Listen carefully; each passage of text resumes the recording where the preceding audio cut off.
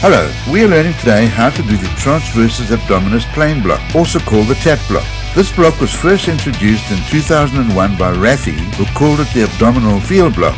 He used surface landmarks and injected within the triangle of the T. The block was later renamed the TAP block. Hubbard of Australia was the first to use ultrasound imaging to guide the needle. This shifted the injection point to anterior to the triangle of the T. The ultrasound-guided TAP block is popular, easy, reliable and safe. Analgesia success depends on selecting the correct surgical indication. The full thickness of the anterior abdominal wall is anesthetized from the T9-10 dermatomes at the umbilicus down to the L1-2 dermatomes at the inguinal ligament, including the ilioinguinal and iliohypogastric nerves. Note, the viscera are not anesthetized. This block is ideal for superficial surgery like the repair of umbilical hernias, midline hernias and inguinal hernias. With caesarean sections, analgesia is partial but still good enough to use the TAP block routinely. Mark the umbilicus. Mark the iliac crest. Work on a horizontal axis passing from the umbilicus to just above the iliac crest.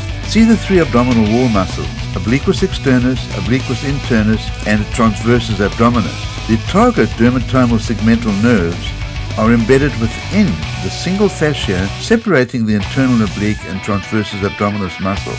Make the point of drug injection far posterior, but where the three muscles all still have a visible fleshy form. Advance the needle to the transversus abdominis fascia in between the two muscles.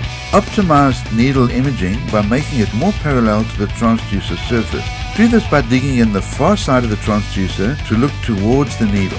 Then slide the transducer further to lateral to correct the view so that the needle tip position is central in the image again. Start injecting local anesthetic when the needle either just touches or just penetrates the transversus abdominis fascia. If the injected drug pulls above the fascia, it lifts the internal oblique muscle upwards, or if it pulls below the fascia, it pushes the transversus abdominis muscle downwards. Inject 20 milliliters of 0.5% bupivacaine with epinephrine for unilateral blocks.